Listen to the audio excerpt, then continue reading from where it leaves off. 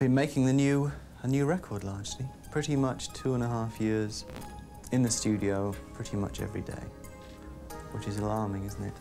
But apart from doing, you know, a couple of other little things for other people, it's pretty solidly been this forthcoming Scritti album.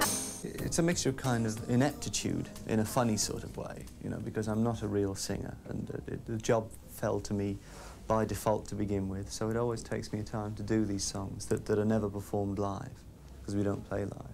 So it's not till you get in the studio you realise how they're going to work or not work. And the other thing is using the technology. I mean, we did a lot of things with synclaviers and computers and sequencers, and trying to push them to their very limits, you know, in terms of trying to get the feel for things and the sound and things. That takes a long time. I've no idea how good or bad it is, because, you know, I've spent so long so close to it. I mean, I don't think you're ever objective about your own... Well, no one's ever objective about music anyway. And you're always predisposed to hate it or like it. And I managed to like it for most of 2.5 years. I couldn't tell you now at all whether it's any good or not, and I certainly wouldn't venture an opinion as to whether it's better than anything I'd done before. I'd hope it was, obviously, that some things were improved. Has your career turned out how you expected it to? God, no. I mean, I made the first record nearly 10 years ago now for like £200. And it was, you know, distributed through Rough Trade, and I fully expected that to be it, one single, and then go off and do whatever was next. But you know, interest was sustained, and things kept happening to keep my interest up and push it that little bit further, and it lasted that little bit longer, and now it's been almost 10 years, which amazes me. Did you have something you would have gone back to if it had all ended with the first single? No, I mean, I was sort of at art college then, last year of art college or something, and I really had no idea what I was going to do. You know, probably hung around in academia for another year or two, and then beats me, I don't know, I really don't know where I'd be.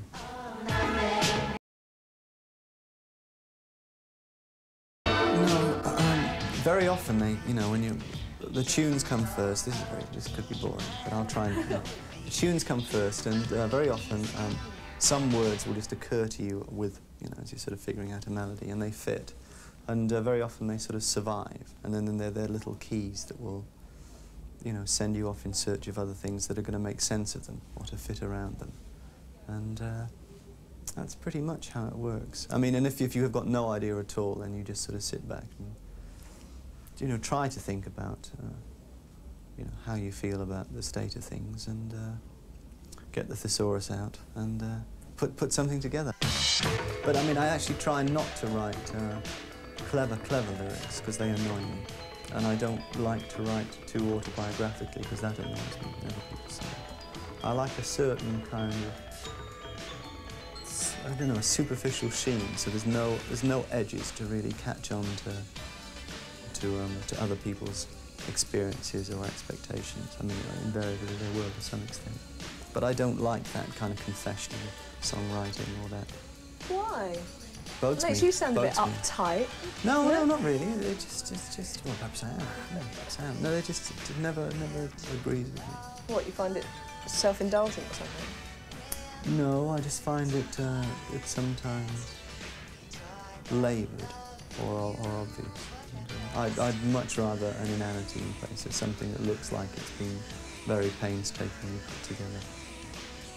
Is that because you're naturally very secretive about your private life, or what makes you tick? No, I don't think so. It's just, you know, it's a matter of taste, for which there's no accounting.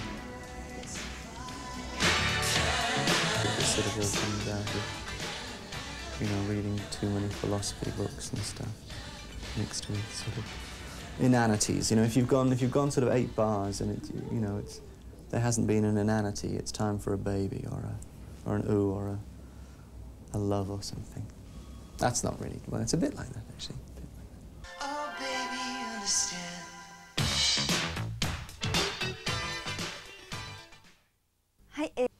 Inherent merit in real instruments or any of the sort of You know, the whole mythology, the mysticism almost of real players and heartfelt music, I think that's all nonsense.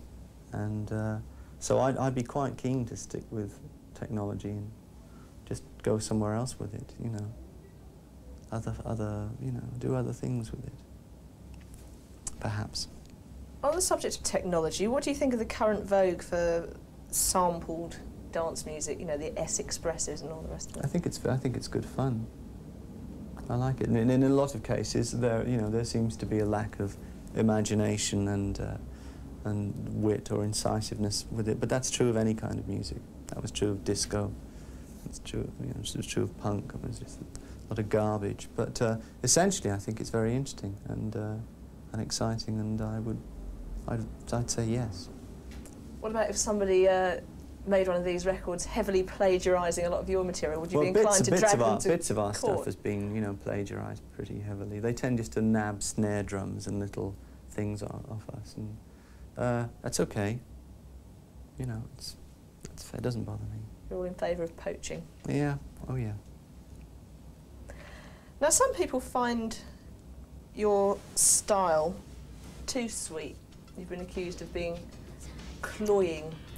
Yeah. How do you feel about that? Well, I could think my way into a position where I'd have sympathy with that.